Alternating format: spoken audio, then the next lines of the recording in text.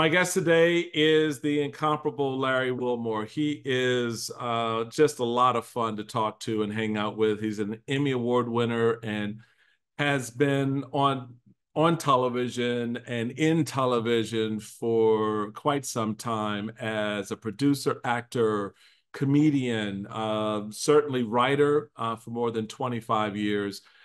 He was host of Comedy Central's The Nightly Show with Larry Wilmore.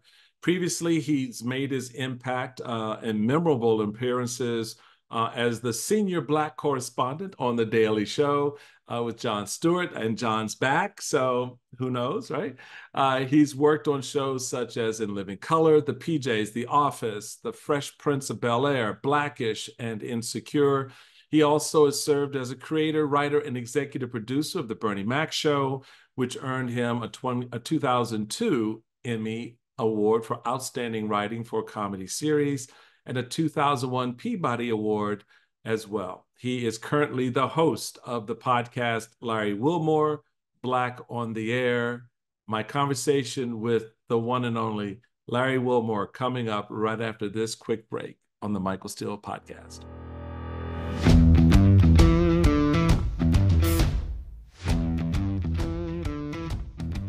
Hey everybody, welcome to the Michael Steele podcast. Yes, we are in the beginnings of the political season.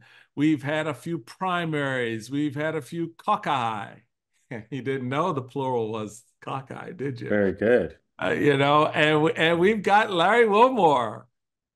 Welcome, bro. Hey, what's up, Michael? Thank you. It's good Thanks to for see having me you. here. It's good Yeah, to I see never heard cockeye, the plural of caucus, I guess. Yeah. That's great. I thought you were going somewhere dangerous with Right. that. Well, there are days that can happen. It's a whole different Yeah, podcast if we do that. But I know, which, you never know. You may have to switch it up sometimes. You never know. well, it's good to have you back, man. It's good to have the conversation. I've enjoyed the times we've run into each other Yeah, out absolutely. on the streets, as they say. Yeah. Everything's going well in your world. If you are you starting to digest the political Ooh, environment and even the global environment, because the yeah. intersection, and typically, we get into a presidential cycle, it's all domestic politics, it's the Yeah. economy and stuff like that. But you've got this overlay of not just Mm, one, but two incredibly important, yeah, international events with Israel and Palestine, and of course, absolutely. Ukraine and Russia. How are you, just as we start this, sort of Hmm. looking at the landscape right now? And what are your juicy bits that you are Well, focusing on in the work you do? Well, that's great. It's funny. Sometimes I touch on it in the work I do, and sometimes I don't because it's hard to do topical stuff in some things. So you try to think if you have a take on something that can be a little more extract into something else, the feel of something. But that's not always easy to do. I was Right. developing something last year that didn't quite work out, but it was trying to do that. But I've always been a fan of this stuff, even before I talked about it on having a show or stand-up comedy and that sort of thing. So I've always been an observer of it. And this is a very unusual year. Like to me, if we're going to compare it to something, I compare kind of to 1968. I was just a Huh. kid then. Um, and the reason why it reminds me of 1968, first of all, there were some terrible global things happening in 1968. Hmm. The country felt really divided. You had LBJ, who a lot of people didn't want to run, and the left part of his party didn't like him because of the war. The left party, Biden's party doesn't like him because of what's happening in the Middle East. You have a different candidates running on law and order, Well, Trump what's was, interesting on the first point yeah, was that left actually wound up running Johnson out of the yeah, presidential contest. 1000%. Yeah. Absolutely. He looked at it He, and said no. And Joe Biden looked at it and go, yeah, see if you can catch up with me. yeah, I mean, Johnson said, he felt when he lost Walter Cronkite, he had lost that, left Yeah. part of his appeal or whatever it is. And the parties, both parties, well, the Republican Party back then wasn't as fractured as the Democratic Party, but both parties seem to be fractured right now. Yeah. Democratic Party's a little more together, but they have some dangerous things. But man, the Republican Party, your old party, your boys, I don't know what's up with your boys, man. It's like not even Republican Party, it's Trump Party, Yeah. which is crazy. This When is really a good lesson of what happens to people when they start using. It just is. You wind up using what though? Yeah. well, I mean, they there's these legalized marijuana in a lot of states, but I don't know what else they've been legalizing in these red states. They've been legalizing something else in the red states, like hallucinogens or something like that. Well, as we've learned from a number of current and former members of Congress, apparently they like to have wild parties. So, I, just gue- I guess, but you, So you just you make a good as point as about an that. observer, I look at the historical things. I'm not so much a cheerleader pundit type. I'm more Right. of a appreciator of what's happening. And I'm a Democrat, so I want my side to win, but I'm not in it to. I don't observe it for that type of thing, really. So in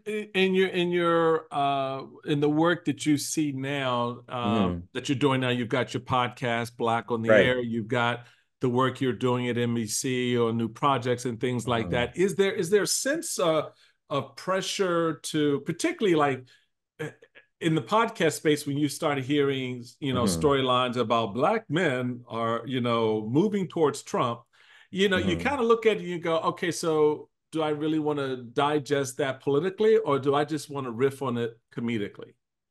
Well, I've riffed on that before. You know what's interesting? In my podcast, I haven't done as much commentary in the past year, only because things have been so divisive, Michael, that Right. I just wanted a break from all of that and just I've been doing more straight interviews. And then when I have an opinion, I'll slip it into that. But because it's an election year, I'm going to go back to probably directly commenting on some of that. But some of these things I find ridiculous, honestly. I've always been a proponent of people are allowed to have their own thoughts. Yes. They Yes. they don't have to represent a group by having their own thoughts, but also be careful when you say you're representing a group because that's when you get into trouble too. So if you say you're speaking for Black people or you're trying to solve Black issues, you're stepping in some waters that Right. Right. are Well, not easy waters to be wading through. that's not actually, that's a great point, because there have been a number of folks who have stepped into Hmm. those waters and have found there to be quicksand on the bottom, or Right. just really, really sticky mud.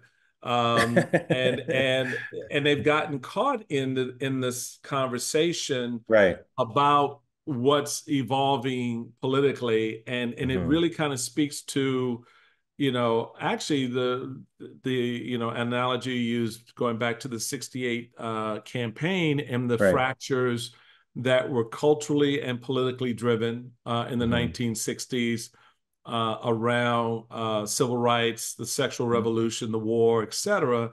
You have those similar themes kind of playing out Right. now, and the civil rights component is sort of a little bit more expanded. As yeah, you on the one hand you talk about the retraction of rights, voting rights, for example, Hmm. amongst many states, but then you're also talking about how African Americans are looking to push up against the political parties Right. and say, you know what, time out. We're tired of this. You've taken us for granted, or you've Yeah. ignored us, and we're gonna reevaluate how we are assessing both parties and the candidates. And yeah, that may lead to some um, within the Black community to look at Republicans a little bit differently, or some Hmm. to look at Democrats a little bit differently. And so that makes from my perspective, it's a very good conversation to have. And as a political guy, and Yeah. something I was sensitized to as a party chairman, I'm always aware of that prospect happening where Hmm. I can get movement towards me or I can get movement away from me. Right.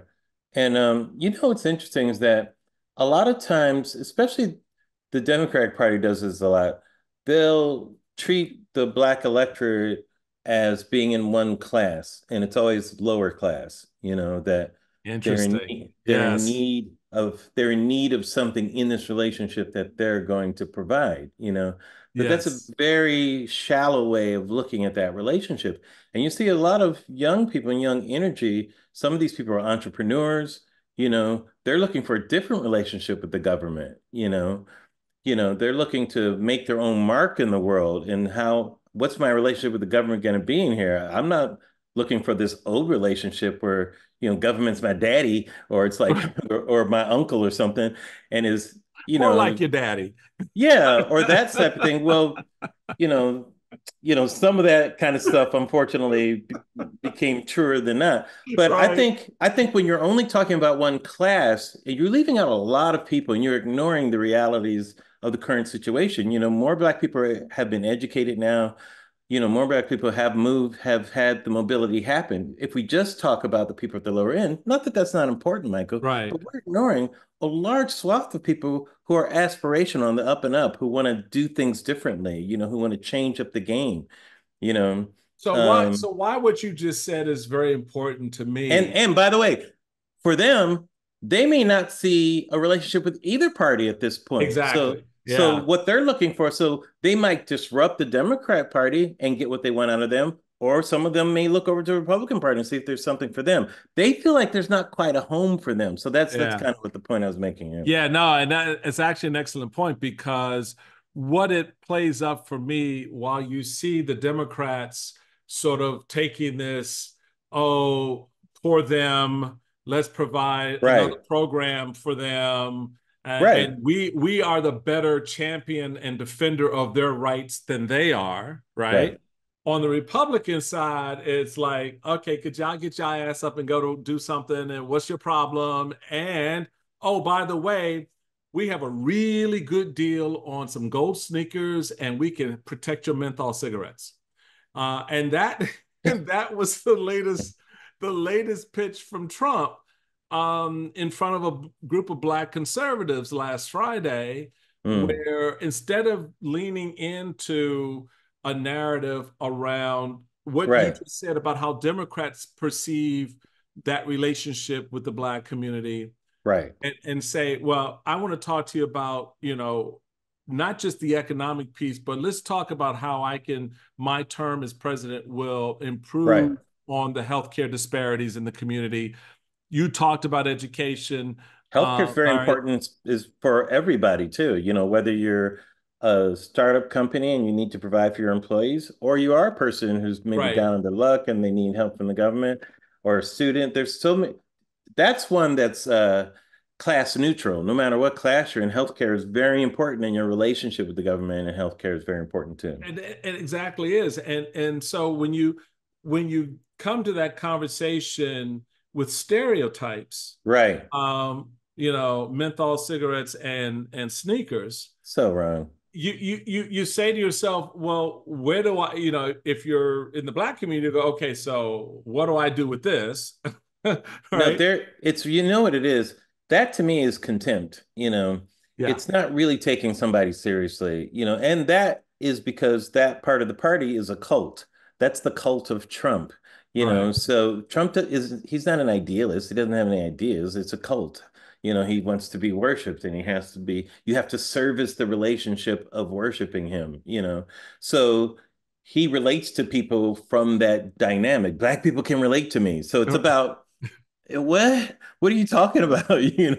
So that's why in my mind where do you even start with trying to find a relationship with the Republican Party when that's the person leading it? Right, right.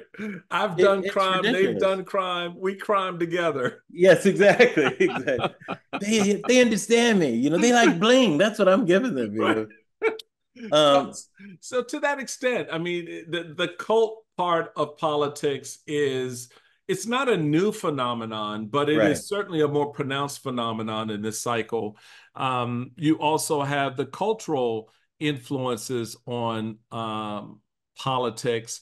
How does what we see on TV, what we stream onto our phones, influence and impact the nation's politics as well as the nation's culture? I mean, is there a disconnect there, or is it so simpatico that it's a sort of a seamless bond between the two, and they Mhm. appropriately reflect back one or the other.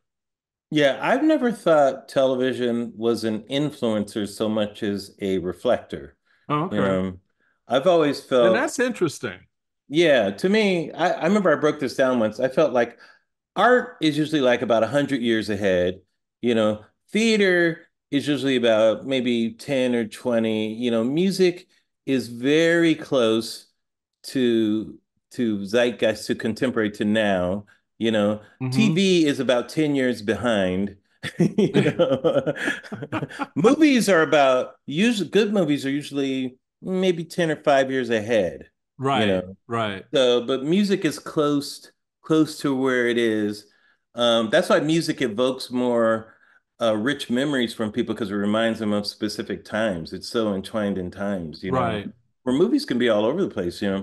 But art, it can be like 100 years ahead. Yeah, It's so out there that it takes 100 years for us to understand it. But yeah. TV is usually reflect. TV is rarely leads the way. There have been a couple of examples where it has, where I think programs have been leading the culture rather than reflecting it and responding to it.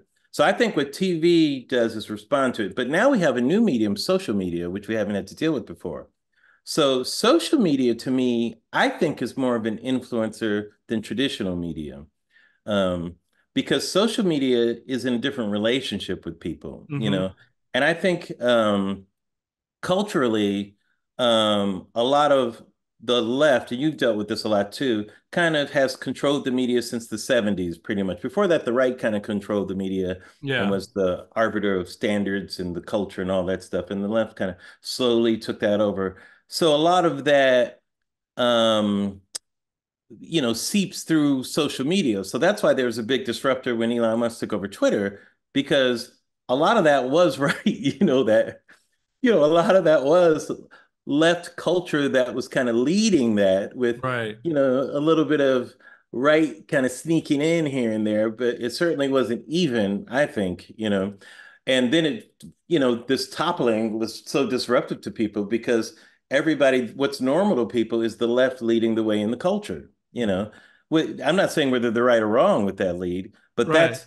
the, there's influence in social media with that more so than television.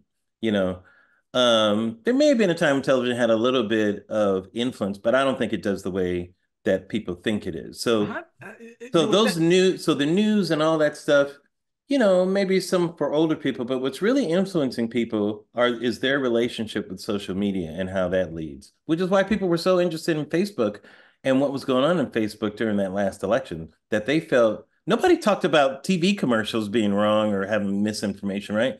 It was all true. about Facebook saying wrong things. Well, This is true. how come we're picking on Facebook and not that ad that was so horribly wrong on the news? Because nobody cares about that.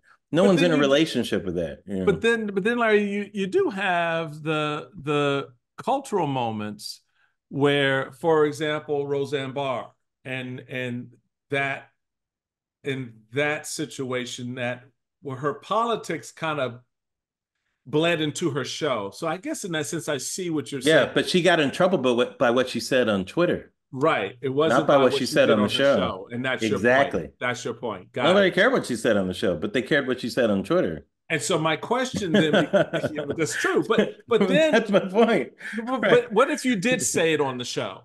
What if you did say it on the show? What do you think the reaction would be if you took some of the stuff that you say that you see on Twitter and that was part of a dialogue or a Well, script?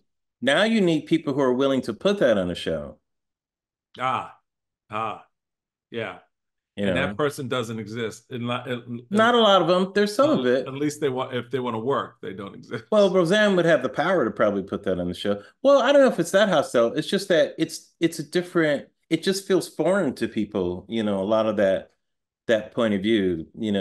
Like I've always been more in the middle than people realize. And I remember doing the PJs, we had some things that, Mm-hmm. they kind of questioned the PJs. For some people, it was an animated show Mm-hmm. with Eddie Murphy. They were in the projects. And I had a lot of lines that were kind of going against what people would kind of accept or think, because we were doing a satire on Right. that. So one of the lines that I had it was for HUD, and it was the slogan for HUD, and it said HUD, keeping you in the project since 1965.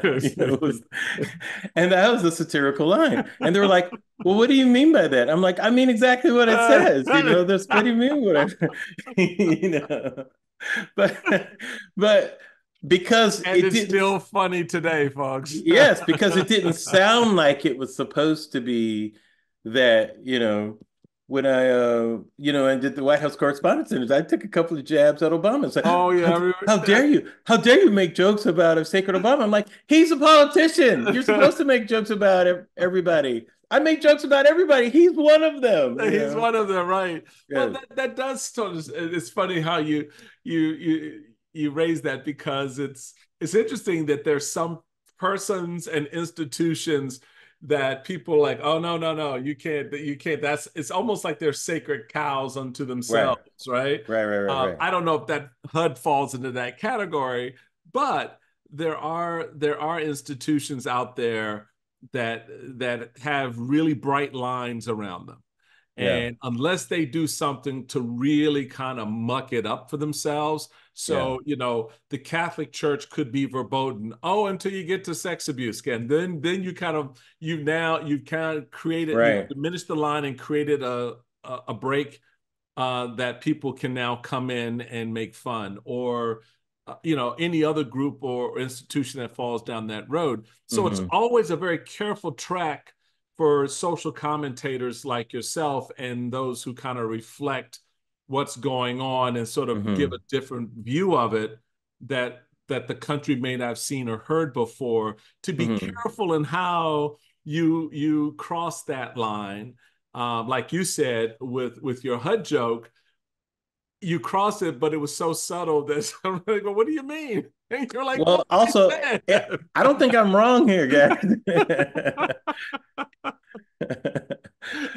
and meanwhile, you're scratching your head and go, is it just me or did I not But see also, it? it's satire. To me, Well, satire, satire is difficult, yes, it's not right? easy. It Right. is difficult to convey. There have been a lot of comedians who've been tripped up on satire. Absolutely. And why is that? Is it that we do have such sensitive buttons? Maybe if we get to someone like a Barack Obama versus a Donald Trump, or is what do you think drives that knee-jerk response sometimes, and they completely miss the satirical joke? That's a big question. I don't know. I You think don't think about that when you're writing it, when you're in that moment and you write that Mhm, joke and you know it's satire and you know where you're going.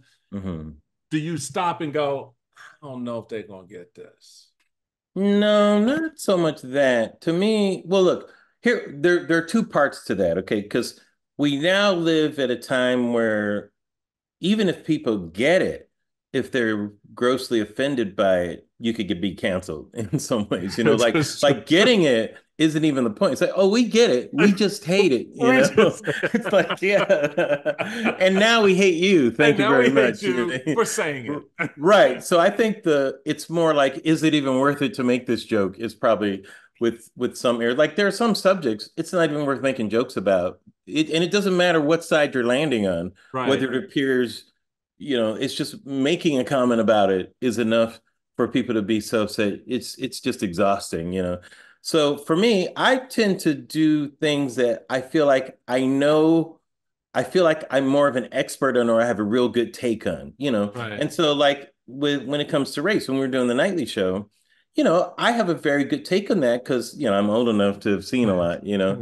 And I always try to pick a point in there where I think there's truth that needs some sunlight. Right. And truth that needs sunlight, it doesn't always please everybody, but that's okay. I don't mind that.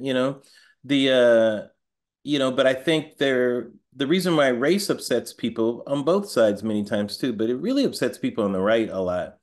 Because I think, and I don't get this, but like people used to call me divisive and all this stuff just for saying true things. But a lot of people don't on the right don't understand that the reason why you feel uncomfortable is because that was some fucked up shit that happened. That's You're it. supp you're That's supposed it. to feel You're supposed to feel uncomfortable. It's uncomfortable. not a bad thing, by the way. Feeling uncomfortable in this sense, it's a good thing. And acknowledging that, like people say, why can't we move past that? Well, you don't even know half the shit that even happened at Hmm. this point yet. Like people don't, you know, like it's amazing how many things that you uncover and you realize happened just from so many things that were buried in history. Yeah. Like most Americans have no idea what the true history of lynching is, Michael, in this country. No, And they yeah, don't. it's a sad subject and it's an ugly subject, but my God, it happened. It happened right here, you know. And sometimes when you point those things out, people think you're being divisive and everything. It's like, no, we're being enlightening, you know. Well, Uh, but I that's don't want to I don't want to bring this stuff up for fun, you know, like right. it's a party conversation, but sometimes you have to illuminate things in the past to understand the present. You know, you brought up the Middle East. No one has a problem with going backwards in talking about the etymology of things or how things started because they realize it's important to talk Yeah. about those things. But somehow race relations in America, we're supposed to forget everything that happened until last week when it seems like, but isn't everything okay now? Why should we think about anything that happened? You Well, know? but that for me, particularly over the last number of years, is a very profound point because what my take on this moment, and this moment has been with us for a while now, is a couple of things. One, to your point about people being uncomfortable, Mhm. they're uncomfortable for a variety of reasons, including their own um, uh, feelings about these things. Mhm. Maybe there is a tinge of racism that they fail to admit about themselves or their family or their community that they live in. Maybe there is a sense of a feeling of looking at others as other, and you just kind of caught them in that moment with your joke or your script or sort of doing the documentary, just putting it out there for people to see it, putting it in a historical context for them. And you can't help but then have your own self-reflection when you're watching something and sort of seeing it and thinking, how do you feel about that? I feel a certain way because I either identify with it or it reminds me of something about myself or somebody else who's close to me, whatever that connection is. I don't think people really want to get into those feelings. They just don't want to. So it's just easier to say, it never happened or it didn't happen that way because that way requires me to respond a certain way that I don't want to Or they respond. say, I didn't do it. You know, the people Right. in the past did that. I had nothing to do with it. Why are you bringing it up? Right. Why are you bringing that up now? And so, I literally had that conversation yesterday with a friend and social commentator and someone who's kind of in this space. And the response was, when he gets that, well, why are you bringing that up? I had nothing to do with it. It said, no, you didn't, but your granddaddy did. And so, if your granddaddy was a slaveholder, why are you so hard pressed to acknowledge that? Why are you so reticent to? It doesn't mean that we look at you or think less of you in that context. Just now we can even more so have the conversation. But because of people's own personal histories and stories and things that they're proud of or not proud of, we on matters of race just don't want to talk about it. You Yeah. you And look at what happened with the 1619 project, CRT, pulling books, history books off the shelves that talk about race. You're not going to place, the legacy of slavery on my daughter's back. No, but I think it's important for your daughter to know it existed. And so that seems yeah. to be the struggle we're in now. Well, I don't even make it a personal thing. Honestly, I only deal with the role of government in it, you know, Right. and Well, society that's because to CRT. me, That's institutional, right? it's yeah, it's the most important aspect of it, and people just focus on the slavery part.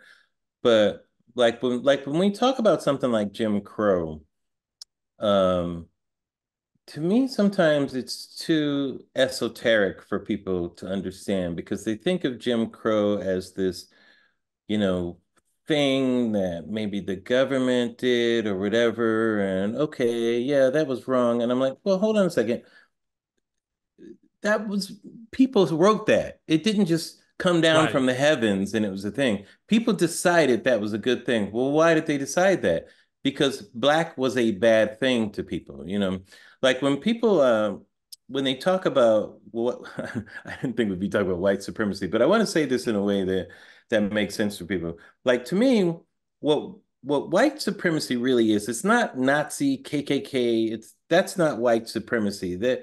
That's that's what people always think when they're when this talk of what white supremacy is. What white supremacy really is and what it was in the country was, you know, treating blacks who were called Negroes at this time as something less than that ideal. right, They weren't that ideal. And there was also, you know, some very negative feelings towards black too, that they could not mix with white people because white people were up here and black people were down there. That was not a controversial opinion. It was not controversial. right, That was a right. blanket opinion. It was controversial if you did not agree with that. And that's Hmm. not a an American opinion. That was a global opinion. You know, the idea that white is the ideal was, you know, and specifically white European. And if you really want to get specific, the British were at the top of that ideal Right. too, you know. You know, If you just want to break it down. I mean, really, was that was a global opinion, you know. I mean, still the British monarchy is considered the top. Nobody's considered bigger than that, you know, in Right. terms of importance in the world and who we look up to. You know, the British did a really good job of making that stuff stick, you know. Yeah, But not bad on the branding thing. so a lot of these things that happen in around the country came out of that assumption. Now you mix in some hatred and that kind of stuff with it, of course it gets worse. But that assumption is what drives that, you know, and what took a really long time, especially in this country and different parts of the world, and it's still going. And what the word equal means, it means more than people being treated the same. It's being viewed as the same too, you know that that takes a longer time for people to understand. You know, it's that whole doll test with the white doll and the black doll and Yes. that type of thing, you know. Yeah. Yeah. So that's the thing that's taken so long where we all have opinions about that. Even remember Jesse Jackson said how he's afraid of the black people walking in instead of the white people. Even Jesse is saying that Even Jesse things have said been that. ingrained in people for so many years, you know. Yeah. Yeah, So it just for me it's kind of it really does fall into a lot of these different buckets. And this age that we find ourselves in now, where there seems to be the confluence of both political and cultural events that are meshing in a way that we do, it's easy to dismiss certain things, or at least attempt to, like race, and focus on more of the broader cultural reflections that people have about transgenderism, or mhm, things like that, and lose sight of that thread that's been interwoven in all parts of our societies. Yes, even into gay and lesbian issues, and as well as white suburban women and their small businesses, formerly known as affirmative action. mhm. All of those things that kind of that touch on race that we don't really want race to touch on. And it's for me, it's kind of interesting right now that the reaction to race by folks around the country is really interesting to watch at this moment in time. Yeah, a lot of it unfortunately has been politicized so much too that Right, and that's the point. it's easy Yeah, for people to take sides because to me yeah, it was always a human issue. I'm sad that most of it just went into one party yeah, politically. yeah. I was talking about this a couple of years ago and I felt to me, a critique that I have of the civil rights movement in the 60s was that it unfortunately got aligned with the anti-war movement, which is really more of a leftist movement. And the civil rights movement was a humanist movement in my Right, mind. It wasn't right, a leftist or a right right. movement. It really wasn't. It wasn't a liberal movement, it wasn't a conservative movement. It really was just a humanist movement. But the anti-war movement really was more of a leftist movement. And I feel when they got aligned, this civil rights movement kind of got into that bucket, unfortunately. And I thought that was a big mistake, in terms of how things are just ingested culturally. This is Right, more of on a subconscious level, how right. somebody views things, that the struggle for something is a political issue, not a human issue.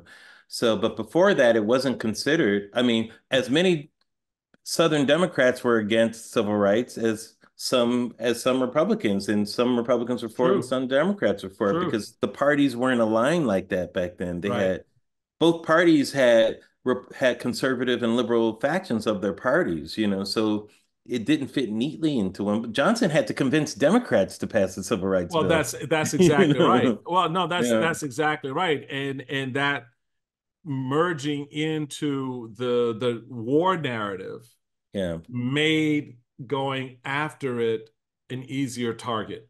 absolutely. You're And absolutely right. that then bled into everything that would flow afterwards, that were part of the Great Society policy, the Right. law and order policies of the Nixon era, the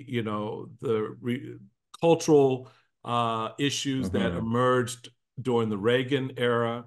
By the way, the same thing happened with abortion. For that, Exactly. abortion was both a Republican and a Democratic issue. In That's fact, the right. Republicans had it on their platform in 1972, and it was Phyllis Schlafly or whoever it was, uh, 1980. yeah, but that was I later. But she did all that work in the She 70s to did the work in the turn 70s, but to turn the Republican to get right, that out of their plank, you right, know. And it was not just her; it was also the moral majority that started to have more of a presence in 1980 and removed all of that. So then abortion became a Democrat issue as right. opposed to a humanist issue. A This is human an issue. issue, yes, that women. Why is an issue with women a political issue? That's crazy. Women's reproduction should not be a political issue. It really shouldn't be, and yet here we find ourselves today on the heels of Dobbs, now embroiled in an Right, IVF debate discussion, right. and culturally, politically, women again once again caught in that crosshairs, Hmm. when it is about their humanity, their dignity, and their ability to make a decision for themselves. And the Hmm. great irony for me, as someone who it was a is a pro life individual, to have that script flipped, where the more libertarian leanings of our party led us for that period you're talking about up to 1980, when it was officially made a part of the GOP plank, in combination with the relationship with the emerging moral majority. That's how Reagan cut his deal, Hmm. because Reagan was an outsider for a lot of Republicans. That's why he lost in 76. The base didn't like him and the establishment didn't like him. He Hmm. cut his deals and did that very much as Nixon cut his deal to get disgruntled white Southern men into the party in 68 with his Southern strategy, because he wanted to bleed off what Johnson was doing. And so you have these moments culturally and politically converging in a way in Hmm. which the party that once said the government has no role Right. in any decision you make between you and your That's doctor. right. In fact, Larry, if you recall, that I'll was the cornerstone of the argument I made running against Obamacare in 2010, was that the government had no role between you and your doctor in deciding Micah, what kind of health care you should have. I will go even further. Here's the point that I made. On abortion, it's interesting that the Republicans have a liberal standpoint Yep. and the Democrats have a conservative standpoint, because the liberal standpoint, if you think, and I'm talking about ideology, is we believe that the agency of this child is not being protected and the government must intervene to protect the agency of this unborn child. We need government intervention. That is a liberal point of view. Yep. Anytime you need government intervention to protect the agency of an individual, that is a liberal point of view. Whereas the Democrats say, no, no, no, no. The liberty of the woman is the most important issue. A That's it. woman's liberty, the liberty to make her own decision. That's a conservative That's a idea. conservative That's not a argument. that's not a liberal argument. That's it's like the government has no right to interfere with the liberty of this individual. The Constitution protects this person's liberty. Yep. Yep. What does that sound like? Right? Now, And what makes this country special more than any other country is respecting individual individual liberty. liberty. Yes. Correct. Where have I heard that before? I don't Correct. know. That is a Republican conservative platforms? that is a conservative Thank idea. you. That's not a liberal idea. Liberals say no, no, no, no, no. Yeah. We need government intervention because the agency of this individual is not being protected. Who Yeah. can protect this? Yeah. The Yeah. government has to do that. Government has Well, to do it. thanks, liberals. We appreciate that. Well, now you know why I have gin and tonics at 10 o'clock in the morning Yeah. because I gotta. But people don't realize on abortion, ideology is It's flipped, it's you flipped. know? It's completely flipped. We are having a lot of fun with my buddy Larry Wilmore. We're going to take a quick break. When we come back, I want to talk to him about another change that has come to American television. I think he knows. Maybe he doesn't. We'll find out right after this. Welcome back, everybody, to the Michael Steele podcast. I'm having a good time with my man, Larry Wilmore, the host of Black on the Air. You know him for his work on Blackish, The Fresh Prince, certainly Bernie Comedy Mac Central. show, Oh my gosh, man, Chase, The Nightly Show, The your Daily your Show, The your credit. Office, The That's right, The Office. Office. People, Yeah, people, so yeah, many. yeah. Yeah, You there's a can. lot. There's a It's a lot. lot. This brother's been Yeah. working. He's been working. Insecure. There you It's go. right. Mhm. So we had exciting news. I was really excited when the word hit the street that Jon Mhm. Stewart was coming back at least once a week Mhm. to the Daily Show on Comedy Central. I even did a little spoof with the Muppet and just sort of just asking the question, well, maybe we'll see the Muppet again, who knows, maybe the Muppet will come back. And the little Muppet did a little cameo. It was a lot of fun, but it is amazing how Jon has hit the ground running and sort of real, just like before he left and now in this moment, putting his finger on Mhm. where the pulse is for a lot of folks. First off, what are your thoughts about Jon's coming back? And do you think what he will bring will help us, along with some others out there, to sort of contextualize the cultural political moment right now? I think it's great seeing John again. I mean, he really made that show what it is and influenced so many others, including myself, doing Mm-hmm. that. He also influenced a lot of people in traditional media who kind of adopted little things that the Daily Show did back in the day on their own programs and format and that kind of stuff. I caught first two. It looks like he's having a lot of fun. Yeah, yeah, It yeah. looks like he's very happy that he's back. And this is, who does it better than Jon Stewart? So if there ever was a time to come back and do it, this election year is probably the time. So I'm happy to see him back. Yeah, the response has been strong and it's been fun to just sort of I think it's in one sense, and it's obviously it's not a slight on anyone else who hosts Hmm. the show or anything like that. But when you laugh with him, you kind of laugh differently. And at least Hmm. that's how I feel. Hmm. And just in terms of the sort of the cultural piece that he brings directly to the screen. Hmm. Writers like yourself are writing incredibly good scripts that, in a lot of cases, other people are saying, unless, Hmm. at times when you've had your own show and doing your thing, you have that Hmm. same opportunity as well. When you're in that position, when you can more directly say Yeah. the words yourself as opposed to writing them for others, it sort of has a different feel, right? Oh yeah. Or Oh, not. absolutely. And he really is the best at that.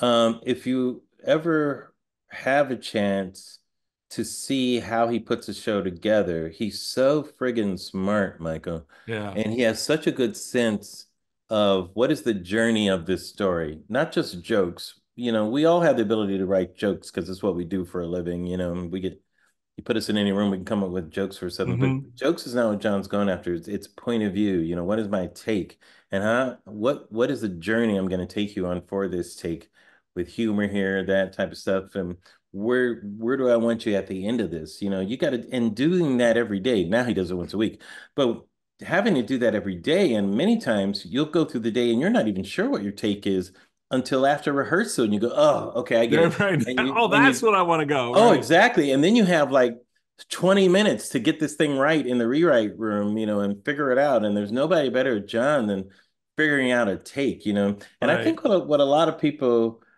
confuse with what that show is I think many times they critique it because they don't agree with John. And I'm like, well, that's not a basis for critique. That's a basis for agreement, you Hmm. know. So I can't believe he said this about that. All right, motherfucker, you disagree with him. It's like, but that's not a critique. It's like I disagree with some things John says. I disagree with them when we're on the show, but that doesn't Right. mean his point of view isn't valid or interesting or shouldn't be listened to so many times like when they call John on both sides and that kind of stuff, say, well, you just disagree with how he's viewing things. That's Right. okay. But what about the actual content?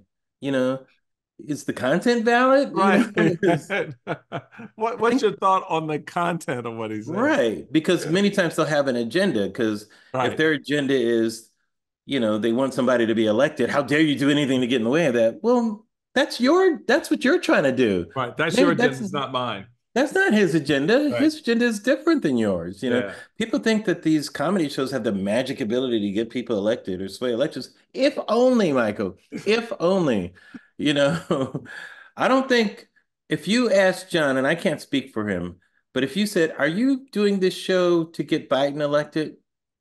What do you think he's going to say? Oh, he probably cuss you out. He's going to say, motherfucker, absolutely not. Right. Yeah, Are you I think he kidding cuss me? you out. He doesn't work for the DNC. Yeah. Right. Right. Yeah, because they're not that funny.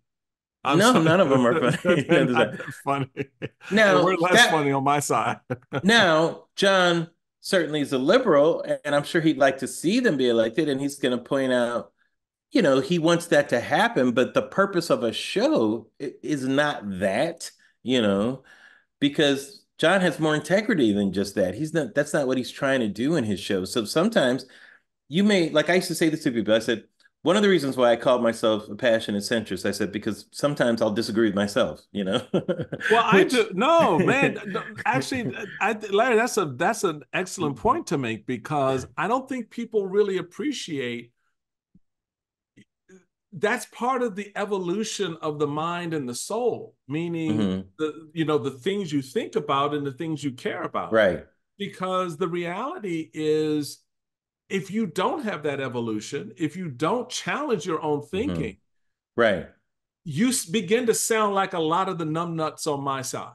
The first step to learning is acknowledging that you don't know, Bingo, you know, and bingo. that there is a possibility you may be Just, wrong about just, something. just, and it may just a little Oh, small one. might be wrong. How do I fix being wrong? Start listening is would be one thing. Consider another opinion.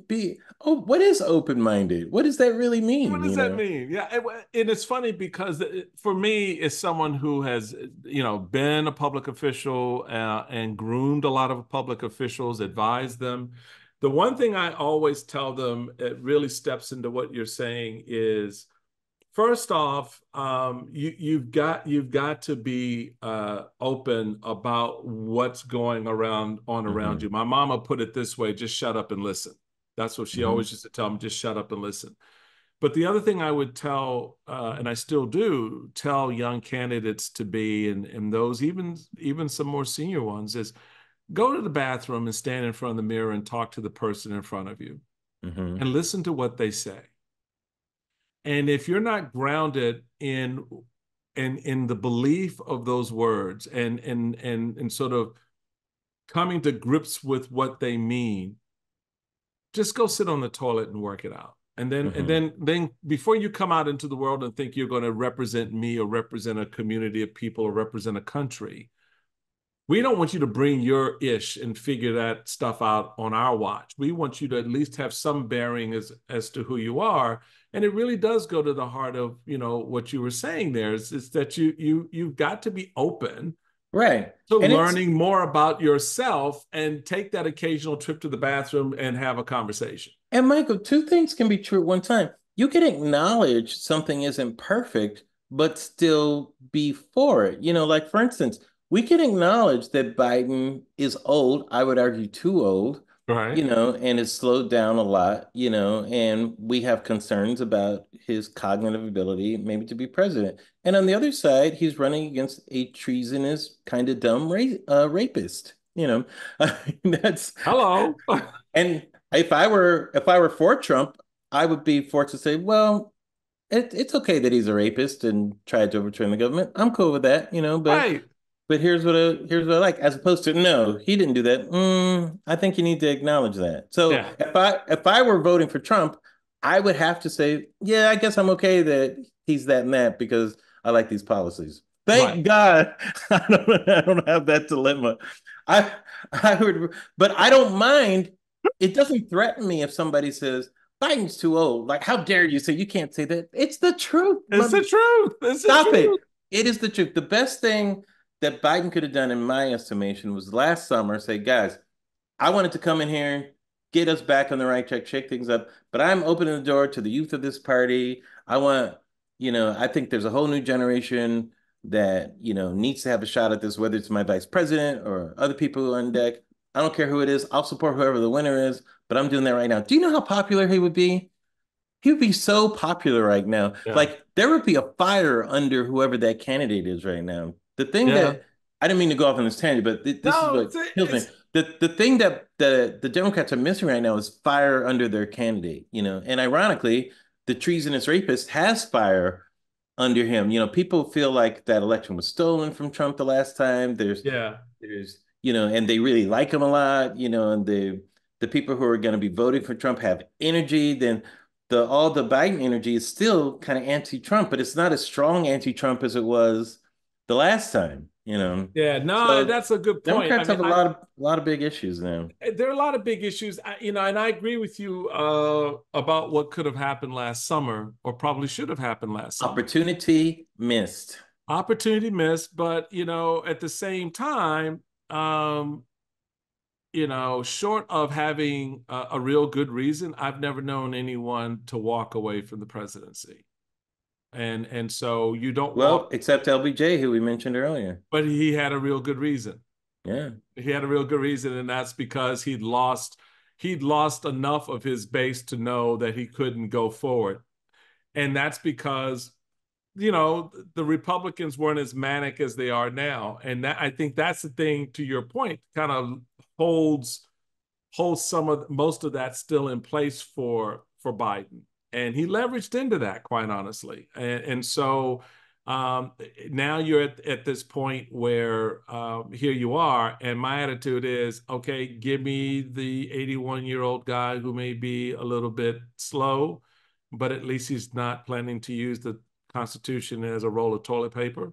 Um, Right. and I also, I you also know, think it's not our job to do this for him. He needs to reach out to people, yeah, like especially to the youth, yeah, the left youth of the country, and yeah, be a leader in getting them on board and not yeah. just leave it up to us to do all the work to say, oh no, he's okay, you guys.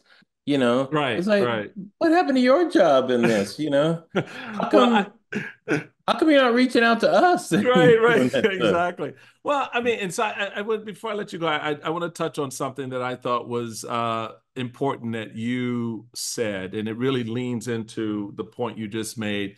You had an opportunity to speak to the class for 2023, and you last year, Well, at Harvard. right, and you made the point to them, quote, "Fear is usually the culprit that prevents us from doing the things in life that we are meant to do, but are afraid to do for whatever reason.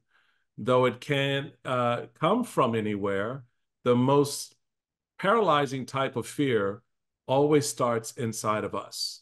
I thought that speaks to what we were just talking about. I hmm think, even as someone at Biden's age can be paralyzed by that fear of walking away, fear of Hmm. giving up on this moment, transitioning authority and power to someone else, or in the case of the next generation, fear that they're not ready, fear that they're not capable, Hmm. fear that they're not the person that they want to be. And I just think talk a little bit about the lesson that you wanted to impart to them, and that those listening should take away from addressing and being honest about those fears. Well, fear can come in many forms. There could be different things that you're afraid of. Um, Let me project something that I used to be afraid of that I think I can relate to Joe Biden on. And this is going to be surprising to some people. So, um, one of the interesting things that Joe Biden acknowledged, and I don't remember when, was that he was a stutterer, Mm-hmm. for most of his life. And I had a bad problem when I was a kid from stuttering. I remember I'm a mimic, and there was a kid who stuttered, and I couldn't stop mimicking him, but then it became my problem. And I was always self-conscious about it. And there were certain sentences I couldn't start sometimes that they had certain vowels or that type of thing, or Right. certain words I'd get stuck on. And I'd be very embarrassed in public sometimes trying to say certain things, and then I just wouldn't say anything, or I'd have to choose a different word. I'd get stuck in the middle of something. I was very self-conscious about it. Even to this day, it flashes through my mind when I'm stuck on certain words. I think Joe Biden has a fear of public speaking that relates to his stuttering. I really do. Yeah. And I think many of the issues that he has, and if you watch him carefully, I see it because I know what it is.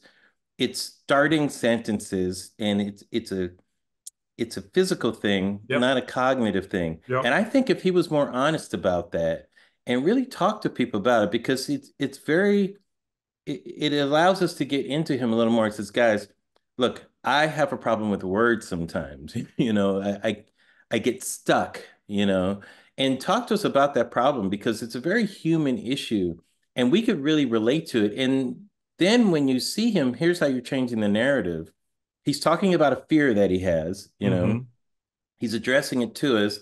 We can relate to it because many people have done it. Even if we can't, we are relating to him as a person. When he would stumble or have that thing, we know what it is. Right. We're not Right. making things up in our head about he's stupid, he's senile, he's not. No, you know what? It's not easy for him to, Right. you know, have certain words fall together sometimes or start certain things. And sometimes you have to replace words. When you're a stutterer, sometimes you have to replace words that aren't necessarily the best word for the word that But you want to right. say. Right. I'm not giving him this an excuse on that, but I can recognize some of those things when I see him talking because I've gone through it, and I know it's a fear that you have, not like big Right. fear, but Right. it's one of those things that it kind of haunts you your whole life because you're just self-conscious about it. And Yeah. I remember when he talked about that, I was so happy he brought it up, you know and I remember seeing things online about people who had the same issue and they were discussing it. And I was like, wow, this is powerful.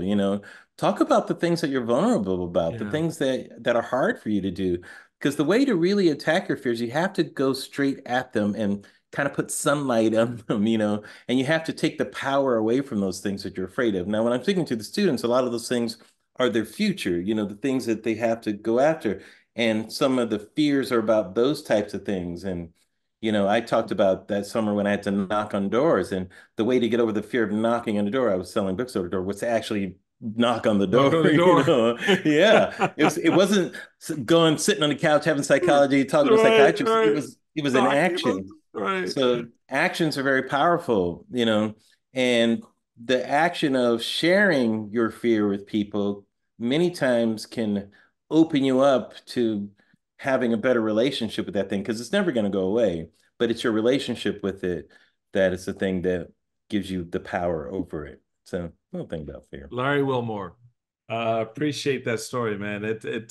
I agree with you 1,000% on that that sort of vulnerable side of Joe Biden. He does it in other ways, but I think Yeah. that is a level of connective tissue that I think people Yeah. can really kind of, oh, wow, okay, that makes sense now to me. Yeah, And because we don't they know a lot. We don't know a lot about him, really, Michael. We yeah, don't, yeah. You really don't. I mean, in terms of being let in. Obama, he had a natural ability to make people feel that way. And the right. way he talked about Michelle and Malia and his kids and everything. Trump, it's all about him. So, Right, right. right? Uh, you know, uh, Bill Clinton made it seem like you were the most important person. Right. So Right. it was a little different. Right. I feel your pain. That was different. Right. So we were in a flattering relationship with him, which was Right. different. Exactly. You know, Tell me more. Tell me more. yeah, but I think Biden needs we need to understand him more, Yeah. Yeah, and that's a odd thing to say, 3.5 years into his term, you know. My criticism was it was a presidency without a president. That was my Yeah. criticism early on. Interesting. Yeah. Interesting. That sounds like the title of a book. There you go. There you go. Larry, I appreciate you, man. Thanks for coming by and My spending some. pleasure. It's fun. It's really good to catch up with you and to get your insights on things. And what are you working on right now before we go that we should be paying attention to or watching out for? Several projects. One that's continuing is a show called Reasonable Doubt. It's on Hulu. I produce it with Kerry Washington. We're filming the second season right now. It's one of those soapy thrillers, which I people love wouldn't it. associate with me, but it's really so much fun. Most of the stuff I'm developing is over at NBC right now. Got a few things in the hopper. There's a limited series I'm working on for Peacock. We're trying to get done. It's about Richard Pryor, Flip Wilson, Dick Gregory, and Red Fox when they were first trying to make it. And that's so much fun. I hope people get to see that because Oh, wow. we're having a Wow. lot of fun putting that together right now. Wow, man. Yeah. That talk about Oh, legends. Michael, it'd be Holy so much fun. moly. Yeah. So that's a project I'm really looking forward to. A couple other things too, and people I'm working with. So Oh, a man. lot of irons in the fire right now. And my podcast, Black in the Air. And Thanks for that's mentioning that. it. Black on the air, man. I appreciate you very much for being black on the air with me. So Yes, my pleasure, Michael. Thank you, sir. all right, my friend. Take care. That does it for this time together, folks. God bless y'all out there. Check out Larry on Instagram and Threads and X at Larry Wilmore. Definitely check out the podcast Black on the Air. Well, Larry Wilmore, Black on the Air. And give him some love and downloads and do the same for your friend here. I'm just a poor little peasant boy. For For your your boy, boy, just Michael. trying to catch up with the men. That's what I'm trying to do. Just trying to catch up with the men. Until next time, y'all, take care.